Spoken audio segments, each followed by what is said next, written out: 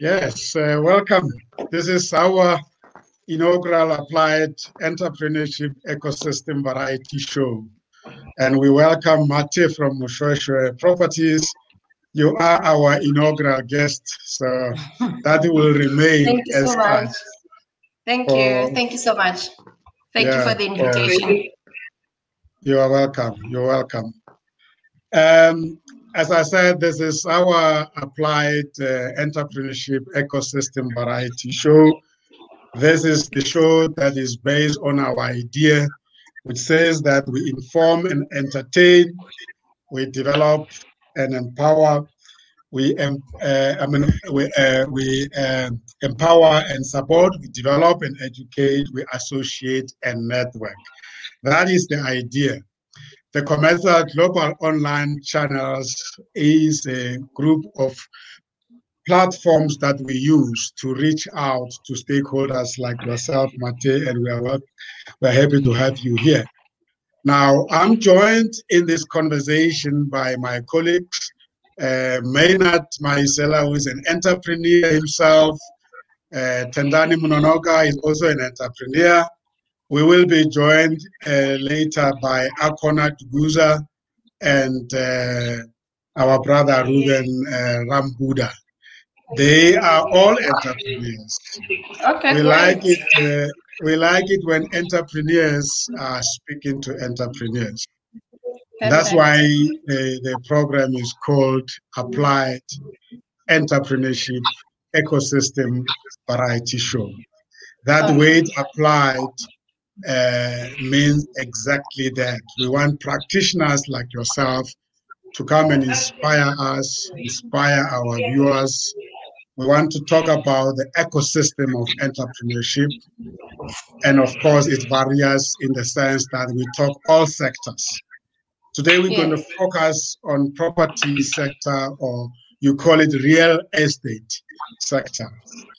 Sure. But before we're going to hear more about you, I'm going to ask the colleagues just to shortly introduce themselves, say a few words about their own companies, so that you feel comfortable that you're talking to people that understand the entrepreneurship. Maybe let's start with Maynard. Maynard, just a few words about yourself and the type of business you are in. And we welcome my colleague, Michael. I think he was just checking in. Yeah. Thanks so much, Sam. As you said, my name is Maynard Maisela.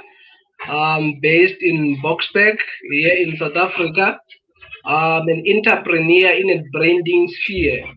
I'm an executive director for a company called Maisela Corporate Branding. We specialize mainly on your embroidery, on your vinyl stickers.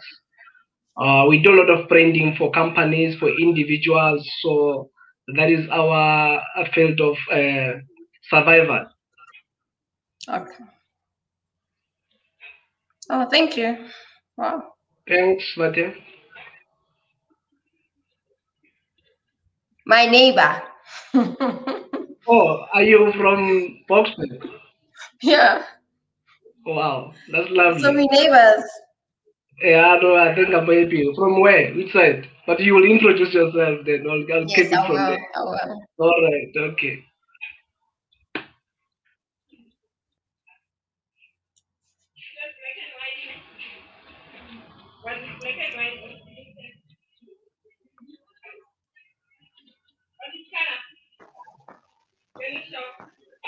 Well, thank you, Sam. Hi to my colleague. Hi, Mathe. Hi, Maynard. Tendani Mnonoka. I am the founder of Tendani Cultural Society. It's a cultural concept group that we promote culture, heritage, and arts, sports, everything you name it. I'm based in Limpopo in a village called Madendija. That is where I am, and I'm also a director at Edge Medical Solutions, the consulting company for medical practitioners. Yeah. Oh, thank you. So great. Great stuff. Mathe, perhaps we can just start by hearing about you. I'm very interested in how you came into the industry, but perhaps just tell us a little bit about yourself before we get to the actual talk around your business. All right, so my name is Mathe Moshoeshoe, as that has already mentioned. So I'm a property entrepreneur. My business, I've got an office in Rosebank and one in Borsbeek also. But how I came into the industry when that is very funny, because I was working for a company called, I don't know if you know Mathmat, as a receptionist. While working there, one day came across an advert whereby they said you can write your own check, and that advert was about real estate. And then at the time, because I just had my first child, and my income was not enough for me to raise a child and to also to take care of my mother and my sister, who were all dependent on me financially. So then I decided to take the risk, call the lady, go for an interview. And then when I got there, the lady said to me, firstly, that I'm young. It's a very difficult industry. And thirdly, I will not survive. She rather give me another job as a receptionist, but now in a real estate company. So that's how I started.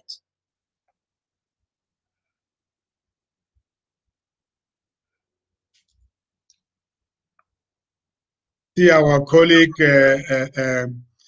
Akona has just joined. Akona, are you ready?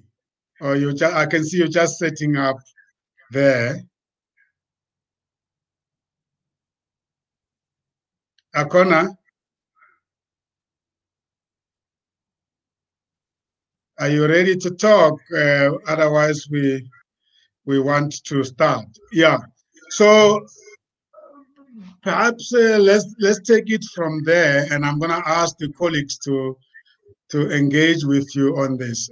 It's an unusual way to be introduced into entrepreneurship. Yeah, true. True. So at that point, when you were introduced to this industry, what thoughts were preoccupying you at that point in time? Did you just upfront say, I'm going for it? Or what did you have to do to convince yourself that this is the direction you want to follow? I actually didn't even know there's anything called real estate in my life, to be quite honest, because obviously I was born in Katlehong, and where I'm coming from, I've never had anybody who's an estate agent. In my family, nobody has ever bought a property. So the word property or even real estate did not even exist in my vocabulary at that particular time. The only reason I think I wanted to take that leap of faith was, number one, that advert that wrote, write your own check, because I needed a financial breakthrough at that particular time in my life. Things were very tough to raise a child and to also take care of two other people. So that's what drove me to be able to jump into real estate, not even know what the sector is all about. Wow. Maynard, is this sounding familiar? Yeah, no, well, I'm very inspired from her, in fact, if I can say. I mean, from receptionist to a property industry, it's actually a strain, I can imagine. So, it's fine. We will engage with her as we go on.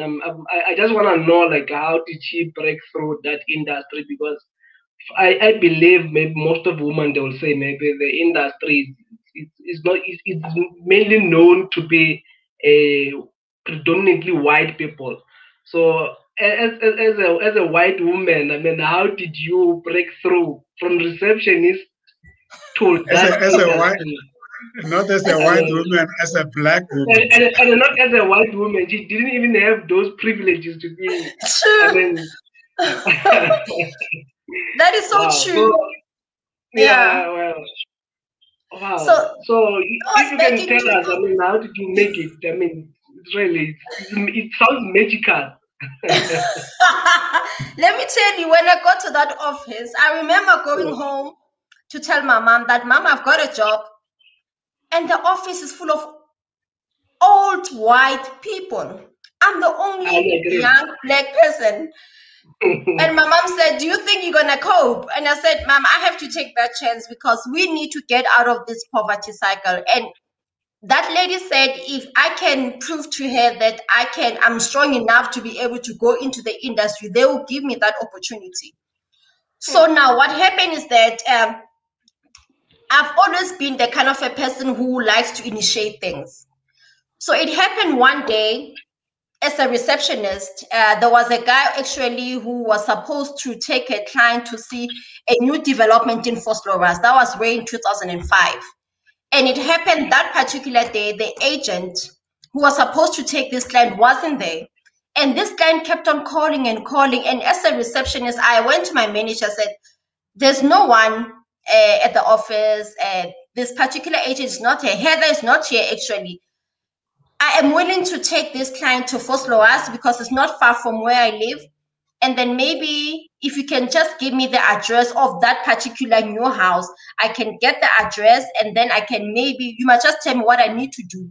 So my manager was Jackie Newman. She said, are you sure? Maria, are you sure? They used to call me Maria. I said, no, ma'am, I'm sure. She said, okay, fine, here's the keys. This is the address. I went and I searched for this address. I met with this lady who was working for ESCOM. And she looked at the house. She said, I like the house. I want to buy it. So I was like, you want to buy it? So I called my manager. Madam, she said she wants to buy it. Oh, madam said, come back to the office. Come now. I drove back. Luckily, I had a car. My mom actually, when she was returned, she bought me a car. So I had a car. We drove back to Boxback at Sunward Park. The lady signed the deal. And I didn't even know that as an estate agent back then, when you close a deal, it's such a big thing. So on a Monday meeting, and then people were clapping for me, the receptionist at Hall Real Estate just sold the house. So the news actually spread around up until it reached our CEO, which was Chris Morris at the time. So Chris Morris wanted to see this firstly black, very young girl who just started, and immediately she sold the house. So he went to see me at my office and he said that you look like you've got potential.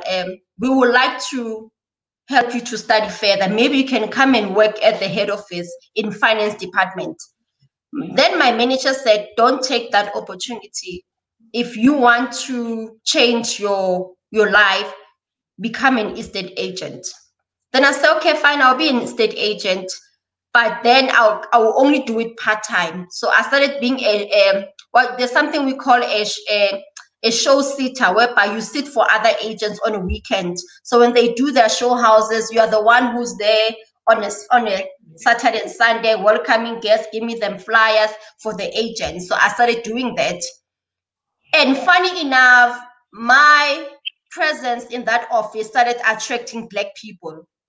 So I asked myself, because I want to make this happen for me, what can I do? So I realized that where I'm coming from at Massmart, at Builders Warehouse now, I used to meet a lot of clients there and I had a very good relationship with people. So I said, man, I can actually send an SMS to a friend of mine and an email and ask them to send it to their network.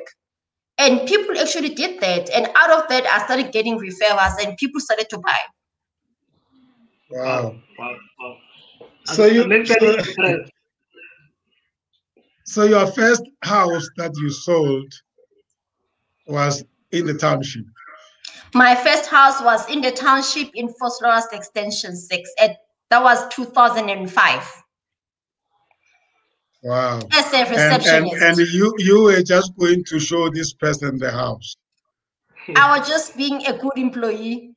I was just being a good employee, a good receptionist, not knowing that that will change my life, actually.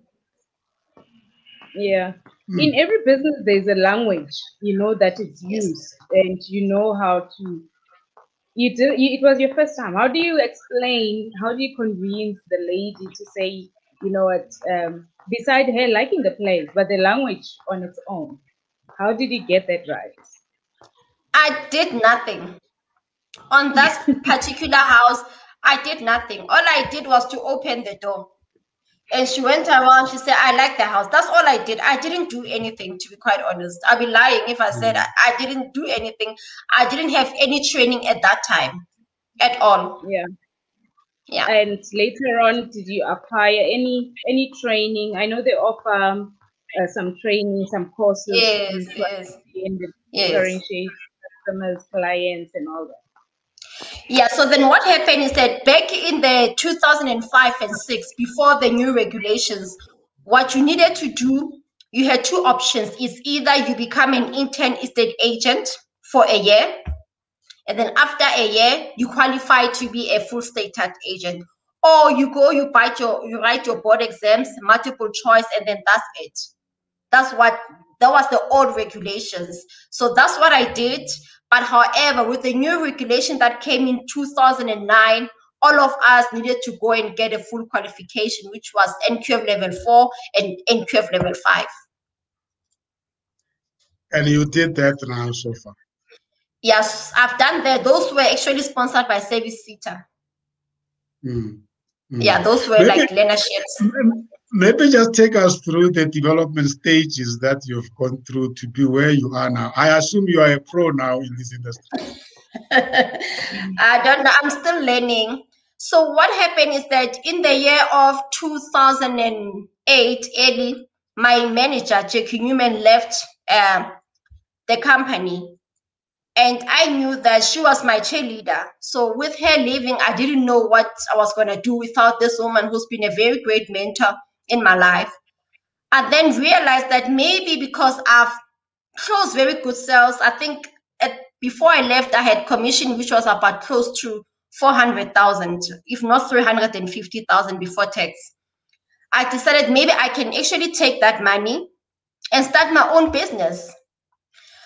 But I didn't know that South Africa was actually heading for recession in 2008 when I started. So I opened my business. I was excited. I'm going to do my own thing. I'm going to focus in the township. I'm going to come to Katlehong. I'm going to give people a good service, the service that I used to see white people get in Sunward Park. I'm going to bring it all to the township with this all knowledge that I have. And then 6 months down the line, hey, I realized this thing is very difficult. Being an entrepreneur is not easy. The money that I had wasn't going to sustain me for that long. So what I did, I've moved back home so I can be able to cut some of the costs that I had, because by then I already moved into a place. I had 2 cars, so I decided I'll sell 1 car, be left, I'll pay off 1 car, use the other one, and then move back home. I moved back home with my mom again. I started my business in my 2-room. My mom had 2 bedrooms. That's where I started. And then I actually looked around the township market the way it is. And then I wanted to find gaps and opportunities. So I did not have the marketing resources. I didn't have enough money to market. And my thinking was that what would be the easiest way for me to market myself without spending any money? So I then said, because there are township malls and there are banks, and definitely banks, they've got a sales target in terms of bonds that they need to reach. So I then started approaching Nedbank. I spoke to the managers that I'm an estate agent. Can we do a collaboration whereby we actually do some sort of like what is, I wouldn't say it's a show, but like promotion, whereby inside the mall and inside their banner, I will come and show the houses that I'm selling. And then if my clients are interested, then they will do the bond application. And that relationship worked very well for me. It actually helped me because I did not have the money for marketing. So with that relationship, I managed to do a lot of promotions in most malls. I did Shahasi Mall, I did Naledi Mall, I did one in Jimistin. It gave me the exposure.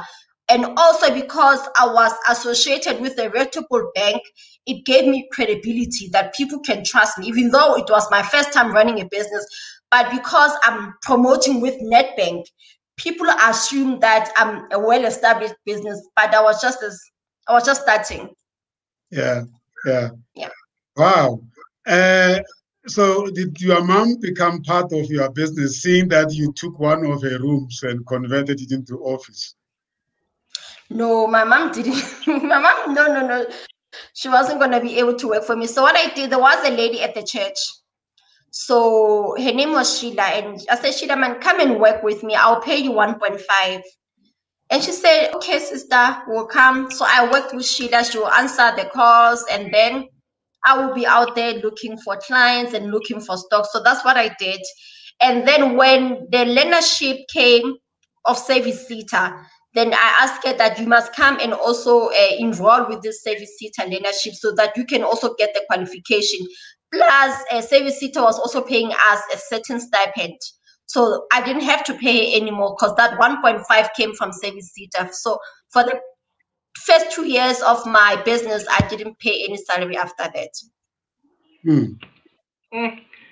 Wow, Mathe, you know, your journey is so complicated, if I can say, and very motivational in a way.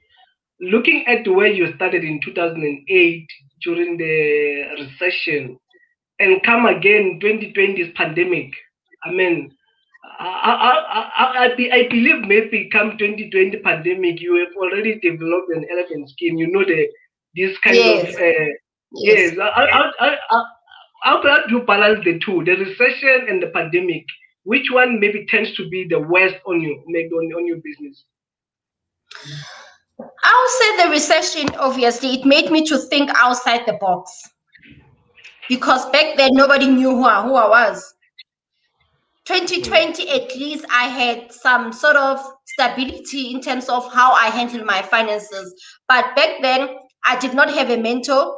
I didn't know anyone. So I needed to develop the entrepreneurial skill to survive. I needed to survive and to still provide for my family as an entrepreneur. Wow. Okay. No, You that mentioned is you mentioned a skill. You mentioned developing a skill for somebody who wants to be a real estate agent. What skill did you apply? If you're saying you're developing a skill to be an entrepreneur to survive through,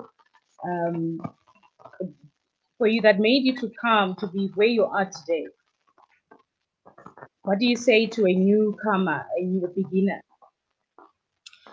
I think what I can say to anybody who wants to start, whether to be an estate agent or to be an entrepreneur, is that firstly, you need to believe in you. That's the first person you need to, the best relationship you can have is the relationship between yourself, because you're going to need yourself when everything fails. And secondly, you need to build relationships. I think what made me to be where I am today is that I have managed the skill to build relationships throughout my career. I have managed to build partnership where I see that I don't have the capacity. I will always position myself with somebody who has a better capacity and credibility, and that will help me. It will boost me also as a person. So partnerships are crucial for any entrepreneur. They are very crucial. There was a time whereby when I started actually buying houses on auction, and I know that few of my deals were actually funded by certain attorneys, because I knew at that particular time I did not have the financial resource to go and now and start buying properties which require a lot of money. So partnership is at the center of everything. Partnership. So tell us, Building just educate us a little bit about this industry. We refer to our company as Moshoeshoe Properties, but you also seem to be distinguishing between properties and real estate. I thought they are one and the same thing. Just educate us there a little bit. Okay, no, real estate is everything. When I mean real estate, is that real estate can be commercial, real estate can be graveyard plots, real estate can be hospitality, which is a hotel, it's still real estate. Real estate can be a church, a structure of a church is still part of real estate. So that's what when I talk about real estate, I'm talking about the sector as a whole. And then we come into, when I talk about property, then I'm referring maybe to a certain building, or I'm referring to a certain 3-bedroom house somewhere else. So that's what I'm referring to. But real estate is very big. I was actually telling somebody that graveyard plots now are being sold for profits, and it's all part of real estate. It's part of real estate. When people go to vacations and they go to hotels, it's all part of real estate. Somebody's making a profit out of that. So real estate is everything that we know. Life as it is, it all revolves around real estate. Yeah. And so for those who are out there, when it comes to yeah, over to you, Tendani.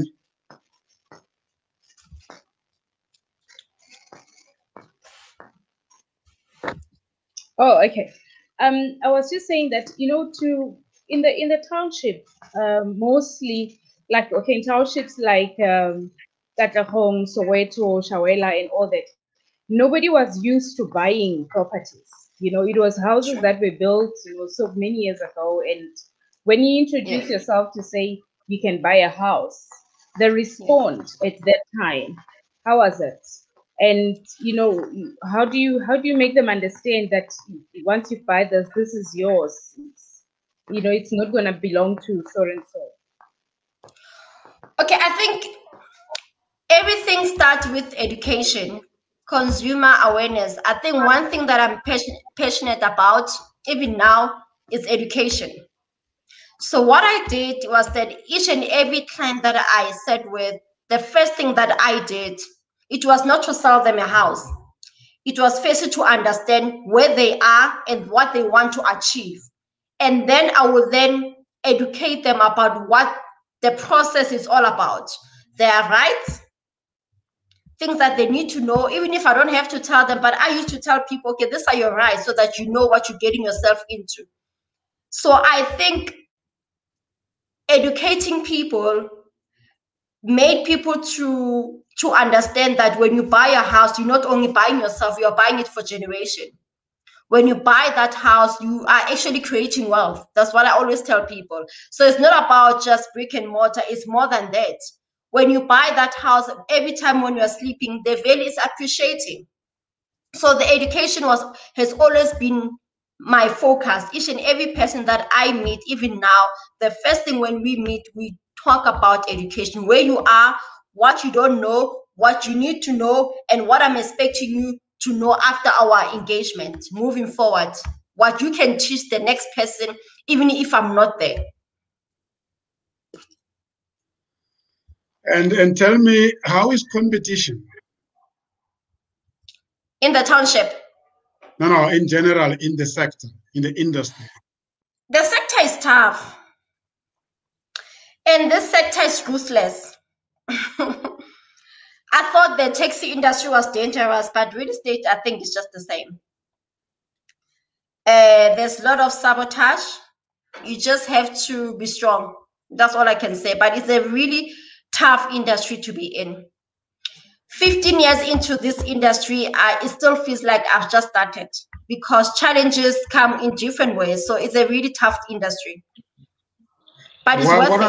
What are the sort of things that make it tough? I think it would depend the space that one wants to operate in.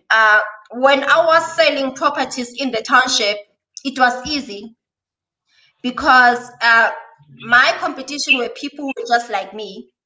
And then when I moved into buying houses on auction, the game started to change, because obviously the profit margins are not the same. I'll give one instance whereby there was a particular time whereby I went on auction to buy a house. And in an auctions, they're always, we call them ring leaders.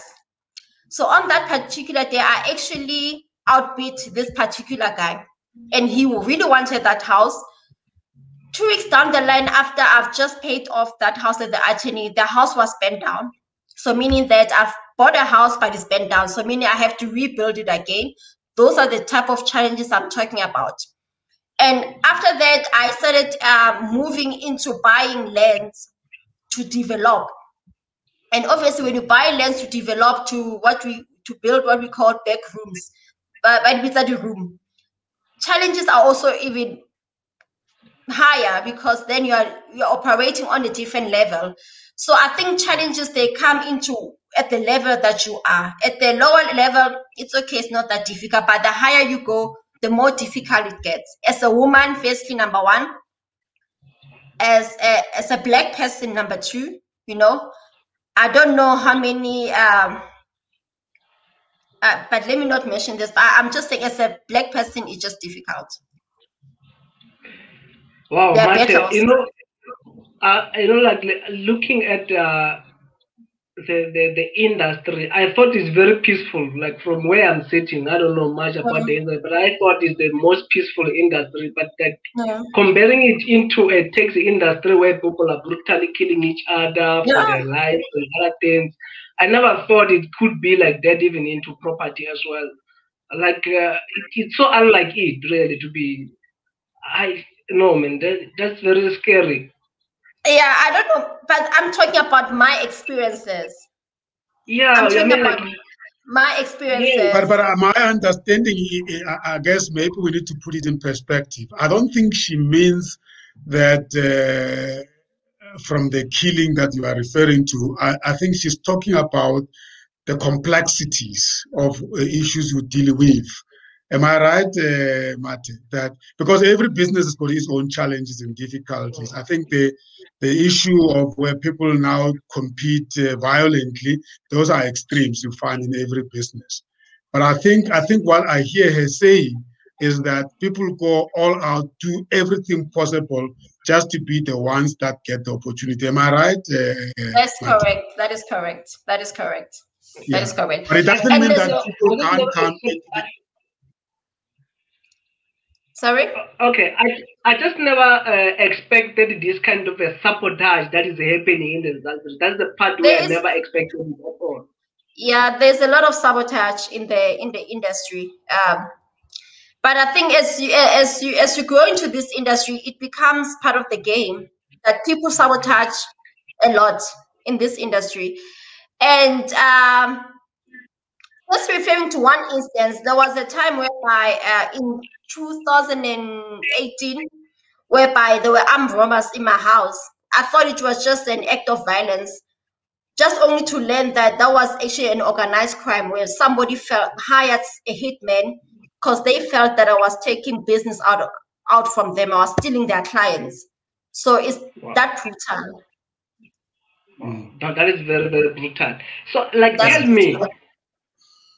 me, like, looking at people that sell the vacant land, we have got a lot of scams there on people that sell a vacant land. How can you advise somebody who wants to buy a vacant land, like to what criteria or what kind of points to look at not to fall for scams? Okay, firstly, if you are you referring to the municipality vacant lands? Exactly. Let's make it to municipal vacant lands because that's the one that are dominant in the townships.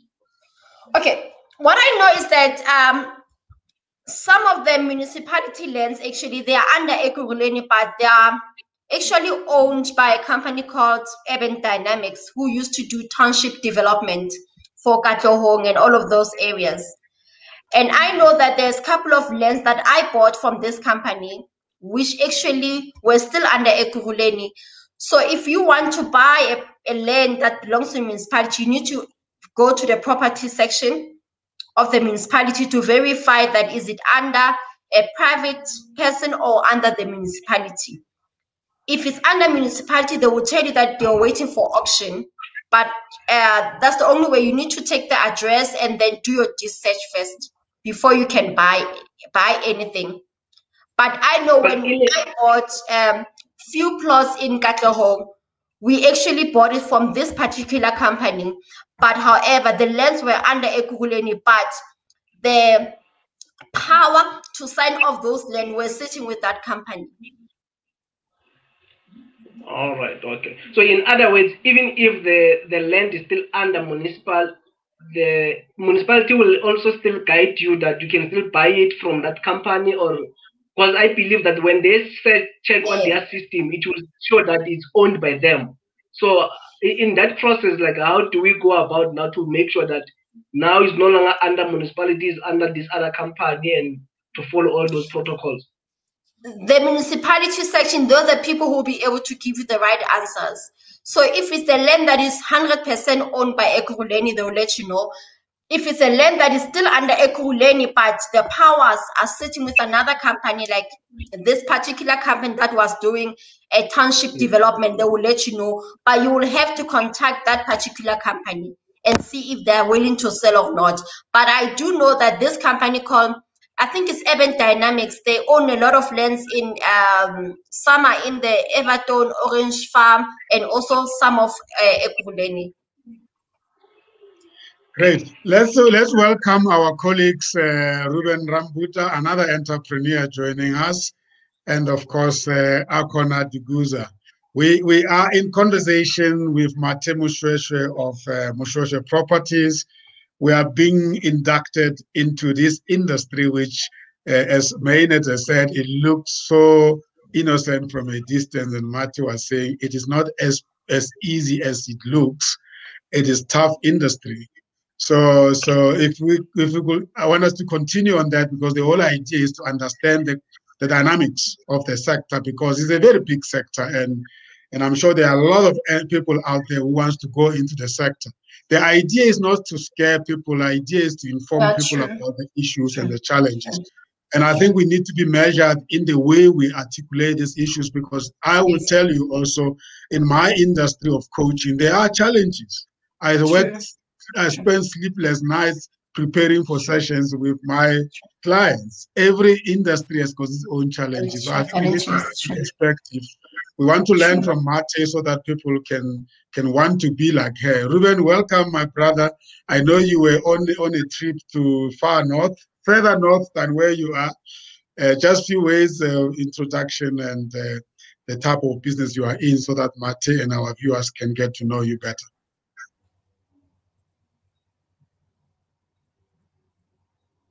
Ruben, are you with me?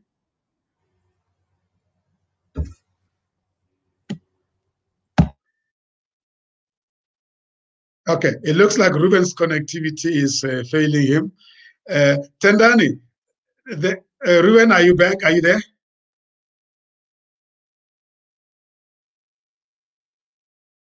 Now, Ruben's connection is failing him.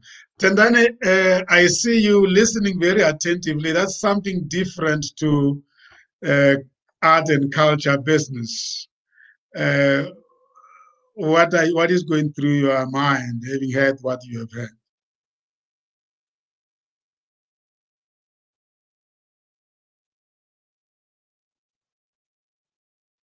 Okay.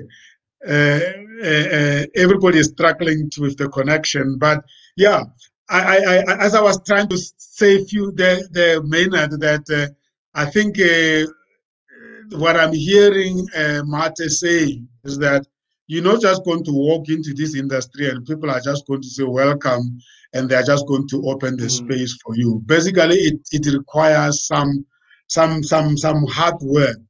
And you spoke about partnerships. What sort of partnerships are those that you feel are necessary for this industry, for you to function in the industry? Okay, in terms of partnership, you definitely need to have some sort of a very good funder. And when I say funder, that's somebody whereby when you get a good deal, you can always go there to maybe an angel investor. Let me put it that way. You need to have a very good angel investor on your side.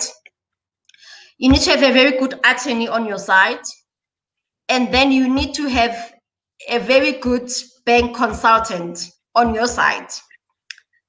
So that's sort of like your power team, because that for the business to function, you obviously need financial resources. And then you need somebody who can draft your contracts and look at your contracts so that you know what you're getting yourself to. And then you need somebody who can be able that when there's something whereby maybe you need to present an offer to the bank, they can get it immediately and you can get the feedback quickly. Especially if you are doing houses, flipping houses. When you flip houses, you actually want to make sure that your turnaround time is less than 90 days, because you don't have time to hold that asset for long. You want to buy and flip it and move to the next deal. So you need a very good bank consultant. And you also need to get a good funder, so that if there are delays in terms of flipping, somebody can also be able to help you with the guarantees. So a good funder is very important. Explain to us what flipping houses mean. So basically, flipping houses, there's two types of flipping houses, which I have done, and I'm still doing the other. The first one is when you buy at the auction. So when you buy at the auction, you are required to pay the deposit, and within 21 days, you need to pay the guarantees to an attorney, and then you need to pay the municipality bill, and then you need to make sure that hopefully you don't have to do eviction. But if there's an eviction required, you need to have money and you need to have a good lawyer in that cycle. And then you need to have a client that already qualifies for that property. You need to have a good construction guy who's going to help you with the renovations. So all of that, they work together. Ideally, you want to flip the property less than 90 days. If it's more than 90 days, then it's going to start costing you money. So that's the first part of doing it. And then there are deals that I do whereby I buy properties, but without using my money. So what happens is that I get maybe a seller who wants to get out of a deal, or maybe they're in financial distress and all they want is to settle their bank loan. We then enter into an agreement. I buy the property from them, and then immediately I sell it to somebody else. And in that time, what's in between is my profit. So it's like buying properties using other people's money. Wow. So those are two types of flippings, yeah. Ruben, you are my brother. I don't know whether you can hear us. You are an accountant. This must be saying something to you. If you heard what Mathe is saying, help us unpack it a little bit more from an accountant point of view.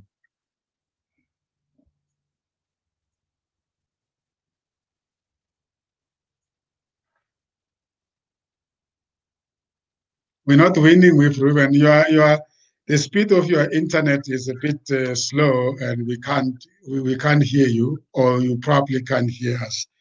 Now, while we're waiting for Ruben to come in, can we talk about transformation in the industry? You must be one of the very few Blacks in the industry and one of the very few women owning this business. Can you just tell us a little bit about that?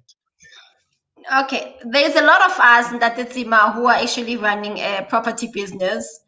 So, but however, when we talk about transformation, basically for me, my understanding of transformation is to get at a level whereby, or what we're trying to achieve is that there should be a company that can be like Pem Golding. Let's put an example. When you look at the brand like Pem Golding, you're looking at a brand that's international. You're looking at a brand that can sell. Is anybody here? Are we online? Yeah, we're hearing you. Carry on. Okay. Oh, okay. So when we talk about transformations, that we're trying to be like the next Pem Golding, the next Remax. That's what we need. We need a company that can be franchised and it can just be all over the township. Currently, we don't have a company like that. We don't have a company that you can find the same brand in Zagane, Soweto. You go to Pietermaritzburg, you can find a company like that. That's what we need. We need a Black company that can represent Black people across the country and internationally. That's what we need. And part of that is that one of the barriers into the industry is that we come from a background whereby, firstly, to be able to franchise a company is expensive on its own. Because now you need to submit your processes, they need to vet it and make sure that the company that you have does it qualify to become a franchise. That's point number one. Point number two is the resources. We don't have those resources whereby one person can open one business and branch out to throughout the country. You need to have other partners in the business who can be able to support you. We also want to own buildings. We want to own hotels. We want to be listed on JSE. That's the type of transformation that we need to see in this industry. So for me, transformation is all about acquiring assets, because that's the only way you can be able to create wealth, is to acquire those assets, is to own those buildings, is to have the biggest property manager that can manage student accommodations. Those are the opportunities that Black people can still not compete in spaces like that. We need a company that can develop like Cosmopolitan. To this day, Cosmopolitan is still the only company that's developing in the township. We don't have a Black company with that kind of capacity. So that's a transformation that we need. Access to land. We need to own lands, because when you own land, then you can develop, because you've got the power. So that's what we need right now. Am I understanding you saying that there is a need for us to go in the other related fields of real estate, and one of those you're saying is the development? Yes, yes. Development. Remember, when you talk about we have primary real estate, and we have what we call a primary market, and then we have what we call a secondary market. So a primary market is actually where you develop and then you sell off plan. Once you have sold off plan, when that buyer or that seller is selling to somebody else, it's now a secondary market. But where you make your money and where you make the impact is when you are actually developing. Development. You need development, because when you have development, when you're doing development, you need access to lands. So meaning that you can buy, if you have the capacity to buy a huge plot, rezone it into a township establishment, build houses, build townhouses inside. You can actually balance the two, whereby you are selling and at the same time you are building stock for rental, because that's what other big companies are doing. They will sell and they will also retain to lease out. So that's what we need. Wow. Maynard, I'm tempted to encourage Mathe to write a book or a manual of how to enter into this industry, Mathe, because it looks like those are the must-know aspects of the industry and options. Because it looks like it's complex, but you so unpack it. Because there is a value chain. There's a value chain into this industry. So when you're an estate agent, you are at the bottom. You are at the bottom. At the top, you are talking to people who are owning buildings. You are talking to people who are owning malls. And then you come to people who are owning the finance structures of real estate. We are talking about people who are financing like Uber, Uber Finance. They're actually financing. It's a real estate company. It's a financing company which is owned by one of the white real estate business. And then you come to people who are actually owning lands and they're developing. And in that development, they're also building rental stock. And out of building rental stock, they are then already circulating their money, because then they will open another property management company. And with that property management company, then they also own the construction company. So you understand, it's like a cycle. So when you are selling at the secondary market, you are at the bottom of this industry. Now this one, I can say it's becoming more complex, definitely, because it looks like the real agent is just like an eyes on a tape. So there is the whole honey hiding somewhere. And yes, I there think is. That's where we definitely need to dig. I mean, like as a young entrepreneurs and even the upcoming real agent, I think that's where maybe people need to focus on the development part of it, because definitely I've seen a lot of development. On the development part, you only see people of a color running around there when there's still a development. Then you will only see us black when now the structures are up. So I think we definitely need to go back and see all the roots of this whole property development, where it's coming from, and we need to invest back on that. I think definitely we definitely look into development. It's so true, because I actually had a conversation with somebody at Nature, which is it's a company which is part of government and part of human settlement. And my conversation was that they have put so many barriers for Black people to come into the development space, whereby they will need experience, they will need this, they will need this, and maybe you don't have that, but you want to start. So the barrier to entry into that is very complicated. No, I can see, like you mentioned something about the rezoning as well, of which is one of those other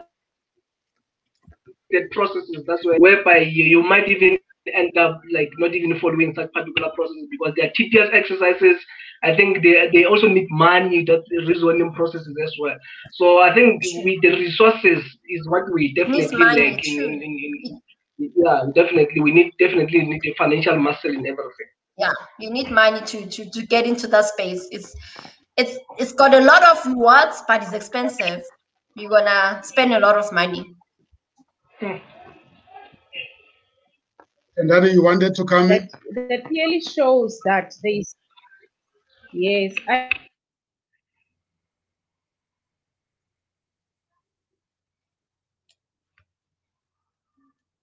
Okay, Akona, you can hear us. I guess it's better now. I can see you. You are connected and you're ready to go. Welcome.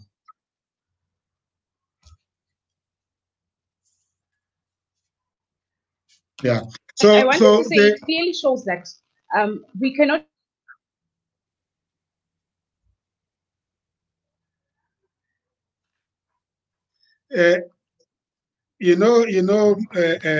Mathe, as you were talking, I was busy actually scoping here what I will call the related industries. It looks like you call them all real estate, but there are sub industries that they themselves on their own present opportunities. And I want us to reflect on that because it looks like for us as Black people to enter the industry, you're going to need all these other industries to be ready. Yes. And you call them, when you were listing them, you call them your power team.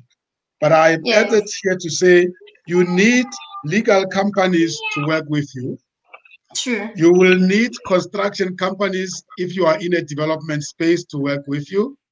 True. You will need financiers to work with you, which will be the banks and anybody there. You will need investors, venture capitalists, and angel investors. Yes. And which others? I mean, auctioneering is a sector on its own. No, it's a sector on its own, but it's part of real estate. Yeah. It's part of property, yeah. But I think the one you mentioned are so important because you cannot do the other. You need all of those. So will you advise if I'm wanting to enter this industry and I talk to you, and I know you do that a lot of talks, especially targeting at women to come into the sector because you see this is the way of creating wealth. But I can imagine the first talk with you will be, let me give you the scope, let me give you the landscape. Yes. And if you were to give me logical steps at the very development phase of putting together an entity of my own. Yes. What will be the logical steps? Which ones do I have to have lined up before I can say, go and print the flyers and stand in the corner and say, I'm now in the industry? Okay, you meaning as a property entrepreneur? As an entrepreneur. Okay, not as an estate agent, because that's something. Ultimately, I want to be a Mathe.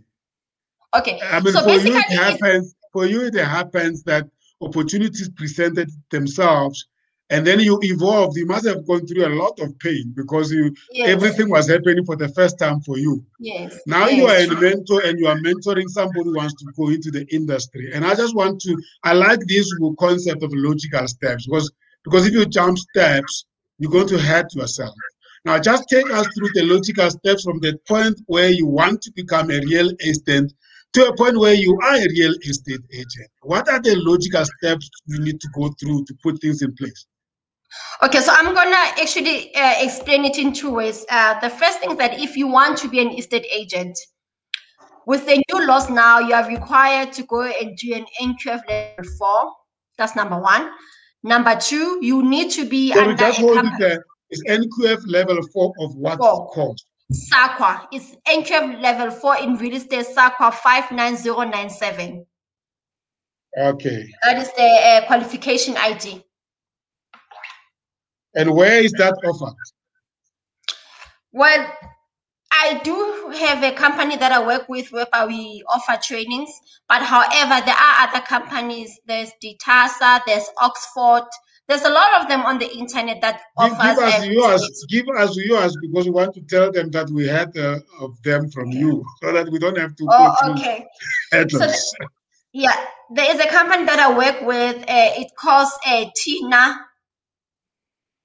It's a training company. So people who come to me, I refer them to that guy because I work with him. So I can share details later on. So that is that. And then you have to go and work in a company for 1 year. But what I always tell people is that as a new person coming to the industry, the most important thing is to get the right estate agent to mentor you. So you're gonna have to look for somebody who's far ahead, who's got a lot of experience and who has achieved a certain level of success, because they'll be able to mentor you through certain things whereby an ordinary estate agent that might not be able to help you with. That's very important, is to get the right mentor, and is to get into a very good real estate company. You need to get into a very good real estate company that offers a lot of training, that's got a marketing capacity. So that's what I would advise anybody to do if they want to become an estate agent. And those are the steps that are needed. Yeah. Mathe, I believe you are one of those best mentors we can also rely on, right? No, I can mentor you, but the structure of my business is that because I'm more focused on investment, so I wouldn't say I have a lot of estate agent on my business, no, because I deal mostly with assets. I deal with investment. All right, I see. And then the China company to us.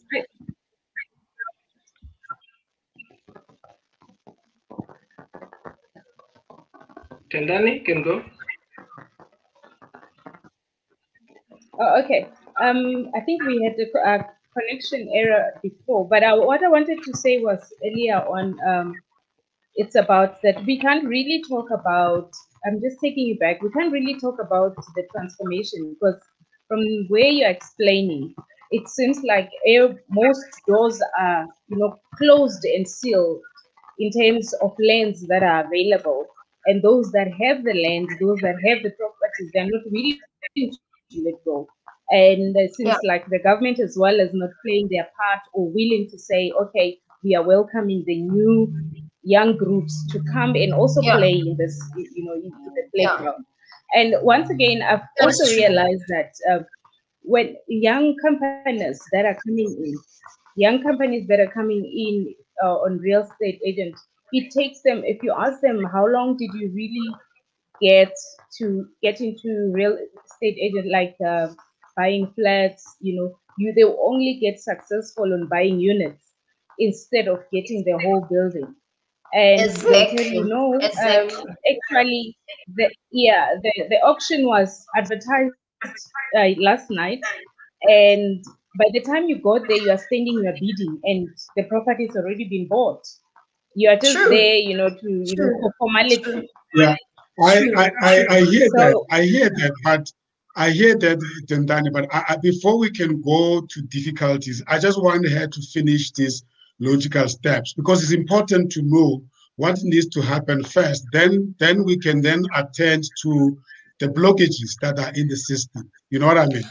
Okay. So just hold it there, Tendani. I understand that, but I think the biggest mistakes we make is to rush to complain about the problems. What I want is that, like, the logical steps are important so that you know what is the journey to get to where she is, because she didn't have any mentor, she didn't have any guidelines. Once we know the journey, then we know where the blockages are, and then we can address those blockages at the right spot. If you don't mind, and then we can just come back to that. The land issue is a bigger problem than just facing. Otherwise, we are going to not to land. I want you have gone through this.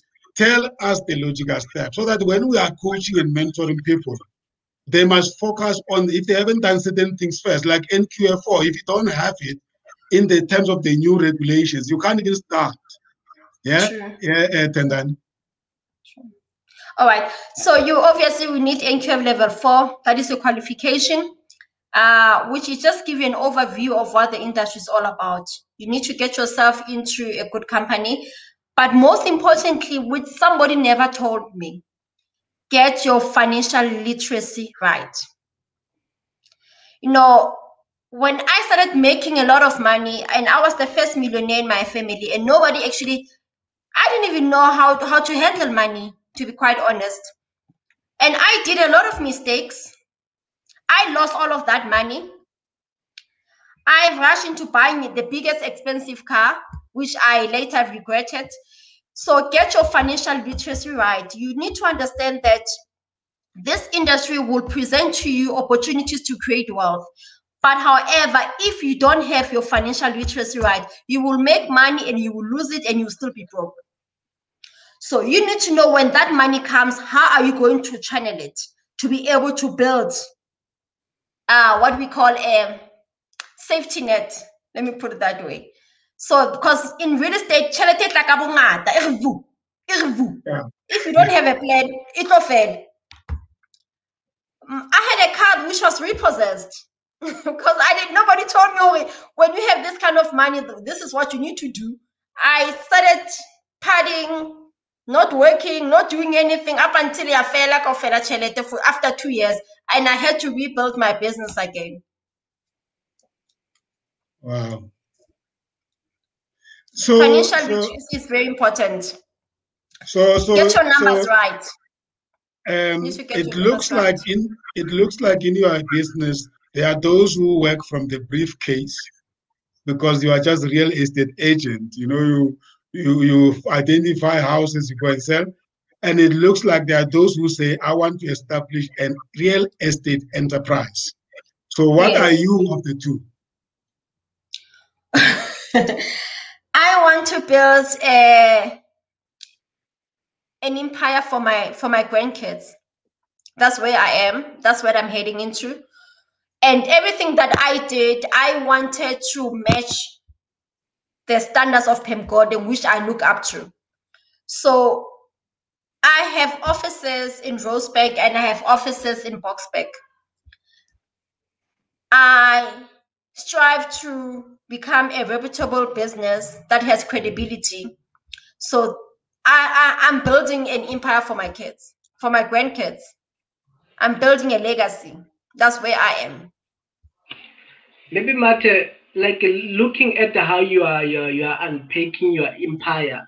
While you are establishing these offices between the Sandton one and the Boksburg one, were you looking at your market clients that looking at maybe Boksburg, you've got more clients, then you started to invest in office there, and the Sandton one, you also had a lot of clients that side, or maybe you just located yourself in Sandton, looking at the people that have got money, where the people you know that there is good investors that side, or how did you locate your offices?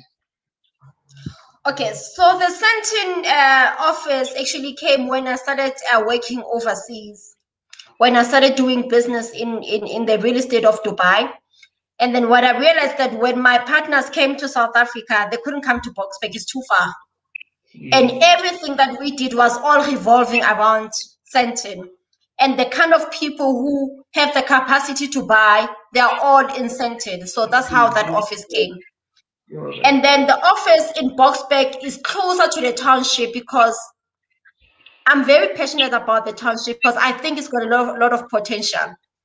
And because I have what I call backroom business in the township, so that office is closer to the market that I'm servicing. Perfect. And it's also closer to airport for your clients, eh? Yes, very close. Very close.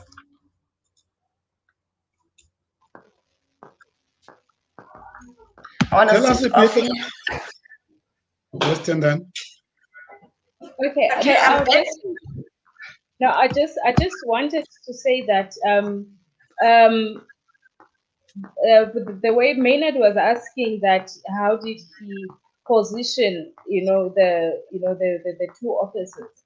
Then I also remembered that, you know what, if you are aiming to go higher, you need to be in a correct position. You need to position yourself in the right way. You cannot have a client driving from the south of Joburg or going to the north. So I think it's what you are aiming at, and that will also work for you. True, I agree with you. And the nice thing about being in around Sandton is that you meet a lot of entrepreneurs, and being in that office, I have made a lot of business partnerships. A lot of them, that people that I wouldn't have met, I met them at that office. So it was also strategically positioning my business very well. I've met a lot of people. I've made relationships outside of South Africa because of I was just there, maybe at the right time, and I met the right people. So yeah, you are right, Tendani. In my consulting services for medical doctors, I used to assist them on buying and selling medical practices. And now today, because I've got a professional, she will tell me what was the dangers of doing that. Because when a medical doctor says he wants to buy a medical practice, most of the surgeries or medical practices, they don't belong to the doctors. They're actually renting a space. But when they move, the particular doctor wants to move away from there. He will rather say, I'm moving to a different province, so I don't want to carry anything.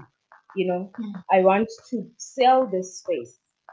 And he's basically selling, I always say he's basically selling files, equipment actually that is inside. And I will go ahead and assist them on finding fellow medical practices who want to occupy the space. And in some cases, what would happen is the doctor would want to move because he heard that in the next 2 years, the building is going to be under a revamp. And he will keep it to himself and give us a different reason, or give me a different reason to say, no, you know what, I'm actually moving to, if he's in Pretoria, for instance, no, I want to move to the East Rand.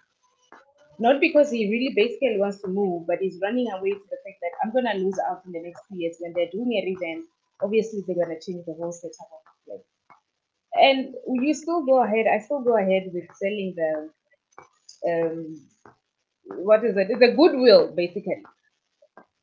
You just sell a goodwill to the next professional, and signing a contract, an agreement contract of selling what is inside, not the property. 2 years down the line, the property is on a revamp, and you are sitting with an agreement with the doctor saying to the landlord, you gave me a lease agreement for 5 years, and 2 years down the line or 3 years down the line, here we are. What do we do then? Okay. Okay, so what happens? Yes, you can go ahead. I was saying that if you actually want to terminate your lease early, what I do, you have to look at the contract that you signed. Some contract will say you need to give them 2 months notice, or you need to give them 6 months notice, because now I will assume this is a commercial lease. Yeah. And obviously, some landlords will require you to they will charge you for them to advertise and to get another tenant. or they'll hold you accountable for maybe for the next 2 months while they don't have a tenant. So that is commercial, which I have to say I don't have that much experience when it comes to commercial leasing. My area of expertise is all around residential because that's the sector that I'm focusing in currently. But a standard lease, you need to look at the contract and what the contract says. If the contract says you need to give them 6 months notice, you need to do that. If they say that they're going to want money from you, if they can't get a tenant, you need to know that. And another thing is that commercial also is not part of the rental tribunal. So it's something now, if there's any disagreement, you will need to take it straight to court because it's not covered by the rental tribunal. Okay, I see that. Because everything goes back to the contract. The contract. Yeah, what you signed. Wow. I guess what we were doing, we were just, basically selling the goodwill of, whatever the practice has. And the lease on its own wouldn't involve the owner of the building, but it will involve the managing company. I mean, the leasing company, guys like, City Property owns it's their property, but you would find the guys like Sanskay and all that who are just managing the rentals of the building, not basically them being the owners. And when it comes to terms of renovating, you find that now there is another company that is emerging to say, this is our building. We are deciding to do a renovation in the next month, and you're already with the medical doctor who has signed 5 years lease to say I'll be here for 5 months, and you find that then, the way they will follow or the way they will do things, they will just say it to you to say, here we are the owners, we are renovating in the next 12 months, so move from the space or find another space. We are not relocating you to a different place and you come back, because when you decide to come back, you are now coming back at a brand new list completely, not as the same one that you had. They would, discard the 5-year lease that you have an agreement with the administrator. Let me call them the administrator who were managing the business for them. And you are now stuck between the owner, the administrator, and the medical doctor wants to continue to practice, and there is no space, for him for that year if the building is going to take a year for renovation. So I've just learned that it becomes so complex that the company that is administrating, it's not really the owner of the business per se, or of the building per se. A managing company is actually there to offer a service to a tenant and to a landlord. Their role is to collect rent, pay levies, pay all the expenses, and then the difference they give it to the landlord. That is their service. But however, what you just said doesn't sound right, because firstly, if they're going to renovate a building, they would have sent you probably a notice 6 months ahead. Number two, no landlord wants to be without an income. They rather move you into another office space, but to lose a complete income, it doesn't make sense, because their business depends on the rentals. So I don't know why they did that. I'm not sure what was the reason behind, but from the story you're telling me, it just doesn't sound like those people. But that is exactly. I mean, you addressed this thing earlier on when you talk about the partners, and in saying that if you are doing contracts and you haven't got a strong legal attorney with you, those become some of the risks that you are faced with. And I think the doctors are always finding themselves in this situation where sometimes they don't have a space because the two parties that put together the thing, they've now ended their relationship. And you are right. If you also don't have a contract that gives you not opportunity in terms of notice in advance, then you are going to be in a very desperate situation. And I think it just shows that in every business, one of the key things we must always keep in mind is have a legal person advising you, Yeah. and be aware of what you're signing up. So you were in a real estate business then, or you were facilitating. Yeah, I think I was, because you know what, I would get properties and sell to the guys, and I would just do things, you know, with contracts from Google, and they will, both parties will sign, and you know, everything will go well. And so far, I've only had one case like that, but all of them, they went fine, and the properties are still fine, they're still safe, the business are moving, and that's why I was asking about you know, the procedures, the training, and all that, because at some point I said, you know what, I need to learn about this. I need to know what is going on. What am I doing? Yeah. I think that's why this program is called Entrepreneurship Ecosystem Variety Show. We want to address every necessary aspect of going into business, and those are the blind spots, and those are not encouraged. That you find yourself having contracts done without legal people involved, because it can be extremely. Exactly. You don't want to do that. Just get an attorney that can look at all your contracts, because you don't want to find yourself whereby you start paying for things that you didn't even know about. So that you don't know. Yeah. I wouldn't advise you to do that, honestly. I wouldn't advise you to do that. And you know what you can do? There are law companies that offers contracts on a once-off. Maybe you pay them 200, they draft your contract. I actually forgot this company. They're based in Cape Town. When it comes to rental contract, they are willing to do it for you. You pay them 200, they draft it. It's a legal contract that is binding, and then they do it in your business name. Very simple and very cost effective. Yeah. So you can get attorneys like that. The takeaway for me from the points you're addressing, Mathe, is that let's encourage people to always make sure that there is somebody legal person next to you, helping you, where you involve other parties, because it can be very challenging. But that's a takeaway for me from the points you are. Yeah, get a lawyer, get someone to look at all your contracts. Exactly. Yeah. I guess there's always a learning point on everything, you know, and on how it all started. You know, I was doing something else, and opportunity offered for me on the table, and it looks like it was moving fast, you know. And now you are here, so we know now. I know a lot of things to be followed, partners to have, around, transiting the property sale.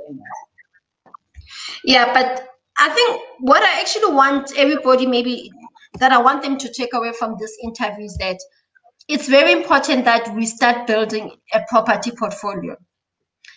Well, it's all good to talk about being an estate agent and things like that, because those expose what the industry is all about. But at the end of the day, we need to encourage women. We need to encourage young entrepreneurs. We need to encourage the young ones that buying a property is the best thing that you can ever do for yourself, especially Mr. Maisela. You're go Boxback, and you know the township market is actually booming when it comes to rentals. So we need to be part of that. We need to be the people who are actually capitalizing on that market, because I can see bigger companies are now coming into that space, and they're building massive flats around the township, and it would be so unfortunate that us, the people, we are not benefiting. So we need to also look into changing our mindset that this industry and our township, it needs to benefit us, because the word township, it means undeveloped area. So the word township, it means an area which is not developed. So it's up to us who needs to develop it, and we need to be part of those people, So owning a property is something that I want everybody, it's something I encourage everyone to do.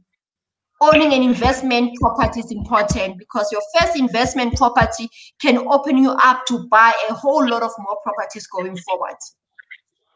So that's what I want. Tell us, yes, Maynard. Yes. Yeah, no, in You fact, said? like I wanted to conquer with her on the township market. I'm observing that, I see that happening. There is a lot of opportunity on that sphere. True. Just like True. myself, I never looked deep into it, but I can see, even you can see the rate at which the development is taking part here in Boksburg. It's so amazing. Yeah. There is new development left, right, and center, and True. wow, it's True. really, it's motivating. I think definitely a property is an investment for somebody that he has to invest in. Where you have to, if it takes you to own maybe about 5 properties within the same area, let it be. Yeah, we need to start developing. We need ownership. It's very important. Ownership of real estate, of property is important. Whether it's a land, it's a hotel unit, but you need to own an investment property, something that can create passive income. That is Sentima, or it was you was asking me, how did I survive during the pandemic? When the sector was closed, the only thing that made me to survive was rental income. Wow. It was passive income. So creating that passive income is so important. And what I would advise other people is that they shouldn't be like me. You know, when you start building your legacy and you're building your wealth, I think driving an expensive car should be the last thing at the end. What really needs to matter is to build that portfolio. You should be able to live off what your income passive can afford you to live. So if your income, passive income is 10,000 rand, your lifestyle should be off 10,000 rand of that passive income. If you want to increase your lifestyle, it means you must buy more property so you can get more passive income so that you can increase your expenditure. It shouldn't be the other way around. So you don't go and get a credit. You should build asset that can give you income every month. If it's 5,000 rand, you need to teach yourself to live within that 5,000 rand of that particular passive income, but with a plan to grow it. So I think that's something that I really want young people to know, that we rush into buying expensive cars and then at the end of the day we get ourselves into debt. What needs to happen is that you need to build income. That income will then sustain you, and then eventually you can get into those big expensive cars without even having to pay for it. That's very powerful, Mathe. That's very powerful. You know, I used to tell most people that, especially these young upcoming generations, that myself, I can advise you to start with a property than to start with a car, really. I mean, looking at how the process of buying a property it is, a car process is just like it's an overnight process. It doesn't matter that one. But buying a property is a serious process that you should start with. Then you can buy a property tomorrow after you got your house. It doesn't matter what kind of a car you are driving, as long as you've got a property. That is very powerful, Yes. Mathe. I think most people they need to take note of that. And then, you know, the beauty of it is that once your asset can prove that it's generating income, you are able to use that income to buy another asset, and then another asset, then another asset. That's how you build your portfolio. Mathe, please tell us about the work that you do with women, and also how you ended up selling property in the Dubai market. Okay, which one should I start with, the Dubai market or the workshops? Well, I want you to address both. It's your choice. Okay, so the seminars that I do for women is that I've realized that there are a lot of ladies who are just like me, who are coming from township home with no actually anyone who in the family who has ever been an investor or who has ever been a millionaire. And then you start working, and when you start working, you think that the first thing that you need to buy is a car. And then you probably maybe want to buy a townhouse, but for you to live in it, which is very expensive at times. So what I'm trying to teach women is that when you start getting an income that qualifies you to buy a house, the first house that I would advise you to do is to buy an investment property. And now coming to the township market, which has got a lot of opportunities. In the township, you can get a house that's worth 300,000. that has 3 outside rooms or 4 outside rooms for 300,000 rand. So if you take a loan for 300,000, which you are likely to pay about 3,000 rand or 2.9 or 3.2, depending on the prime rate. And then each room in the township, the current rate now is between 800 to 1.2, depending on the room you're in the details or what. So let's assume that you bought a house for 300,000 rent. It's got 4 outside rooms. Let's say each room is renting at 4,000 rent.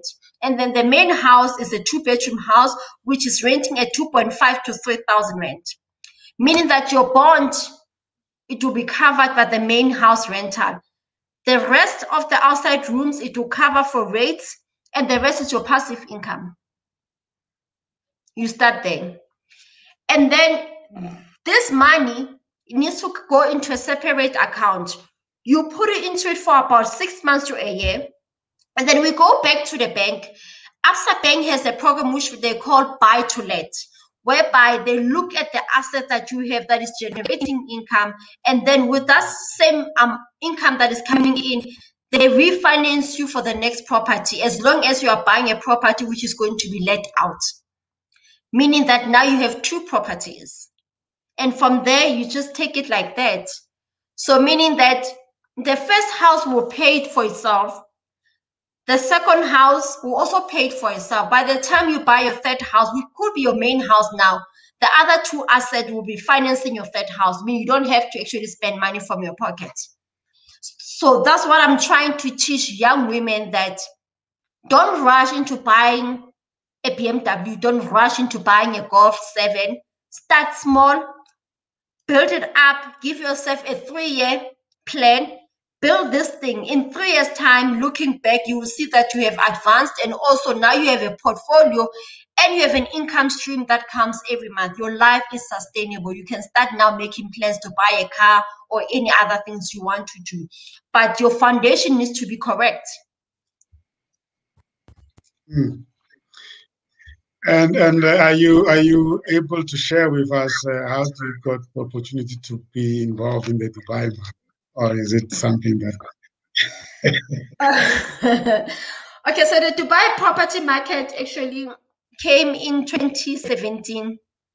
So in 2017, I had an interest to take my money out of the country and put it in a different country for different reasons. Obviously, to avoid income tax, and to also to look at the exchange rate of money. So when I actually approached the guy who was helping me with that transaction, he then said to me that actually you can work and pay off this property, because with them it's different. It's not like us. With them, you pay in installments.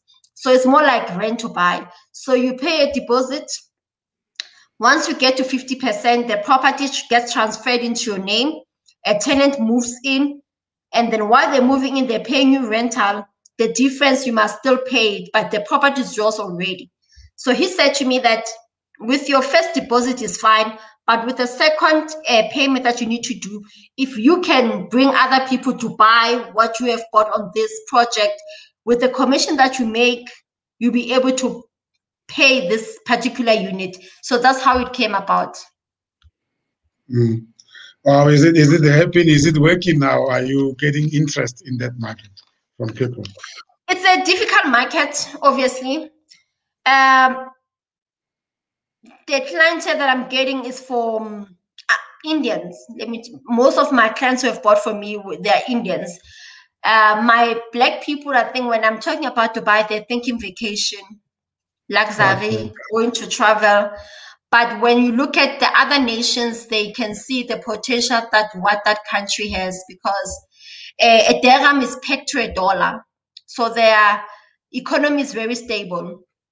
And also, the rental market in Dubai is different from South Africa. It's a pro-landlord market.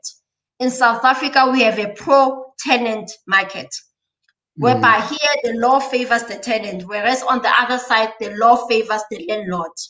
So those are the benefits of that market. But obviously, there are those people who see the benefit, and there are those who don't see the benefit, who don't like the area. They think it's too hot. So it's a preference. Yeah. Wow. We close to the top of the hour. I want you to share with us the top 5 topics and themes related to the real estate and property business that you think will benefit the viewers and listeners in the next couple of months if we were to hold a series on real estate conversations. If we don't have opportunity, we will always come back to you. But what are the top 5 themes you think will benefit people who are interested in the sector? Okay, firstly, I think the topic that I think people need to talk about is the backroom business. The township market and the backroom business that is booming right now, and how do people capitalize on that? And also looking at people, I think people need to start talking about is that the sector itself has got a lot of opportunities in itself. So we can talk about the training and development in that sector, because for people to be trained, they need to be a training provider. And currently, there aren't too many Black training providers in real estate. Most of them are still people of color. So those are things that people need to talk about. How do people get into that space? And then let's talk about the sector in terms of property management, managing of assets in the township itself, so that those who are building these township rooms, they should give opportunities to Black entrepreneurs to manage those assets for them, because then it helps, it boosts the entrepreneurs, and also help us to transform the industry on its own. So we need to talk about property management. But I also want to talk about the issue of insurance within the sector itself. Let's talk about insurance in real estate. Somebody is capitalizing, companies that are offering insurance. There's something that we call rental insurance. People who are owning those companies are people of color. You mean whites when you say the people of color? Yes, because, white. Yeah, because people of color will mean Black. Okay, so you're basically talking about white people owning those businesses. Yeah, thank you for the correction. Yeah, but Mahua, white people. Yes. Within the industry itself, there are insurances that are provided whereby Mahua kona haholo a most spaces, like rental insurance. The companies are offering rental insurance. The companies are Mahua. You know. So basically, we're talking to that point I raised earlier on about transformation in the industry. Yes. And in the South African context, it means that there are very few Black people and women per se who are in the ownership side of the industry, right? Yes. So I'll put transformation as one topic that we can look at. Wow, great. Let me ask my colleagues if they have the closing remarks and last questions to ask in the next 10 minutes. Maynard and Tendani.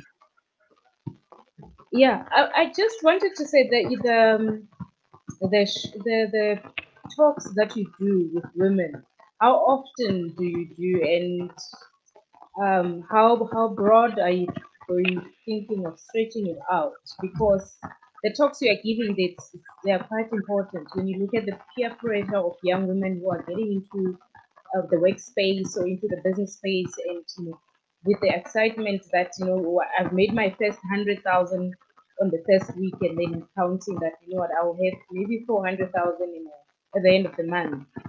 I can afford a golf server, and you look at it will not only be in Katlehong, it will not only be in the Boksburg area. So how are you planning to make sure that the talks reaches as much women, as much young women, even older women? Some are struggling to grow out of being young, and they keep on making the same financial mistakes non-stop. Okay, most of the time I get invited by event organizers. So if maybe Department of Justice, they are hosting a women event, especially around August, they will invite me to come and talk. But however, what I used to do is that I used to host seminars around the township, whereby I would then invite, if the topic that I want to address is about property development, I will then invite companies that offer finance in that space, and then I will highlight the importance of buying a building or building a building from scratch, and then have a service provider that offers finance. So I used to do that a lot in the township, but because of COVID, I haven't done it last year. Probably I'll do it again this year. But however, this year, what I want to focus on is that women that who have taken my advice and who have actually now are property investors, I then want to give them awards in terms of those who have brought in innovations, who have actually built beautiful rooms, and now they've put Wi-Fi, they've made them to look modern and luxurious. Then I want to award them. But this will be this year in August.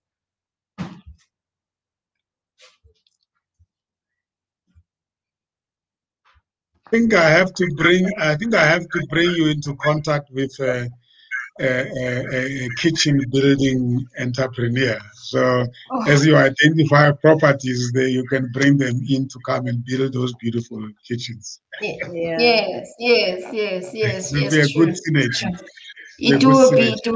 It will be definitely. I think you need to become our regular guest at this show. I'll be glad. Anything to share the information, no problem.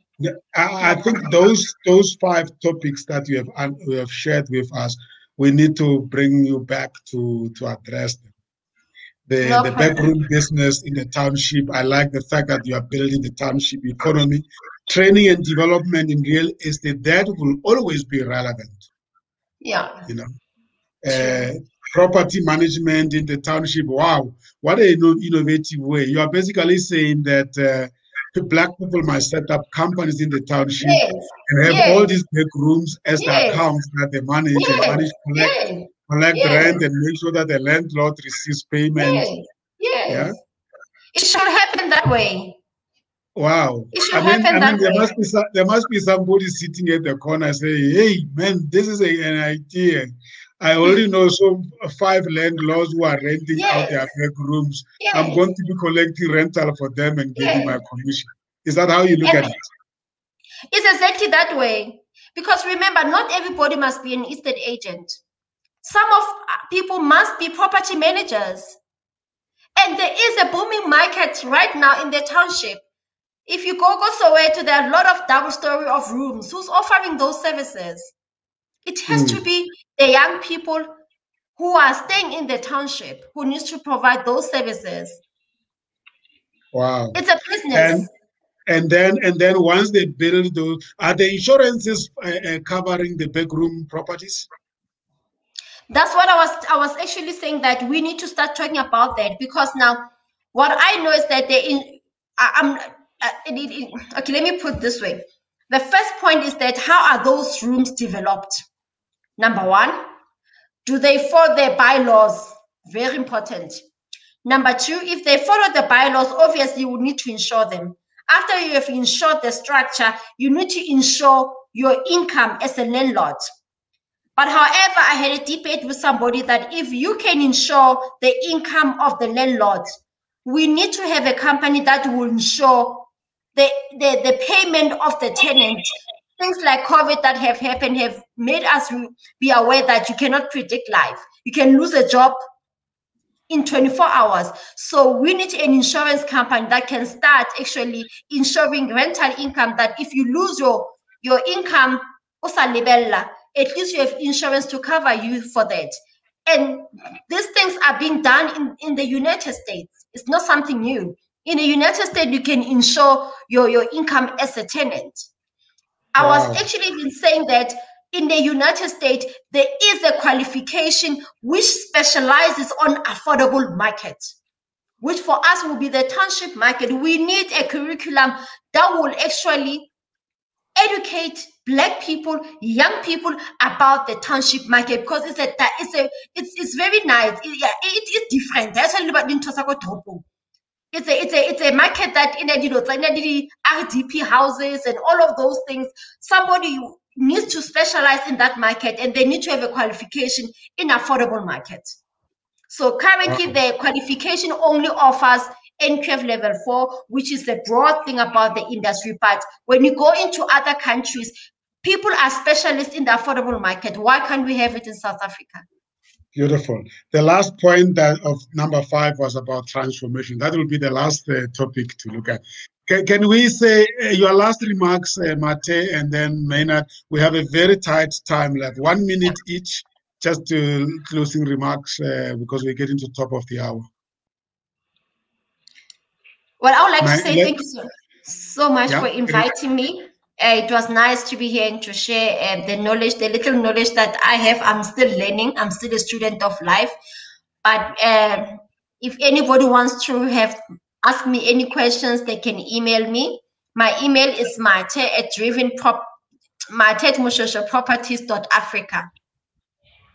Beautiful. Maynard? No, thanks so much, Mathe. We did learn a lot from you. Definitely, you should be invited again on the studio. One thing that I can also advise our fellow blacks that they are doing the back rooms is that they definitely need to follow the bylaws, because you find somebody just erecting on the pipes and all those things, not following anything, and those houses, they end up not having a value. You know, even if a evaluator can come, they can't value that particular structure. So following bylaws is the key. It's very, very, very important. Definitely. True. Great. Thandani? Thank you.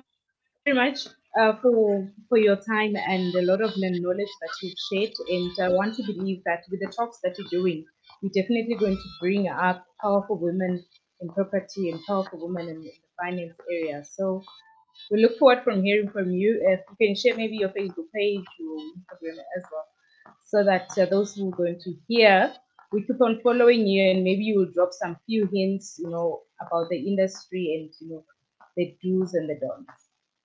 Okay, thank you. Thank you, Thandani. Your Facebook page, your website address, you gave your email address, which is great, and the telephone number, if you don't mind. Okay.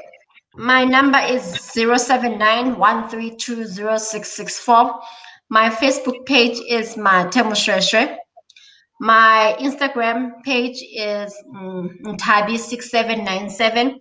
My website is www.moshoeshoeprops.co.za. Beautiful, beautiful. Thank you very much. We really appreciate your time. Don't go away. I'm just saying goodbye to our viewers, and we're still going to usher you out of our virtual studio in a proper manner. Great. Okay, this is Applied Entrepreneurship Ecosystem Variety Show. We hold this show on the second week of every month on a Wednesday, 1600 hours to 1800 hours standard South African time. Thank you very much. We'll see you next time.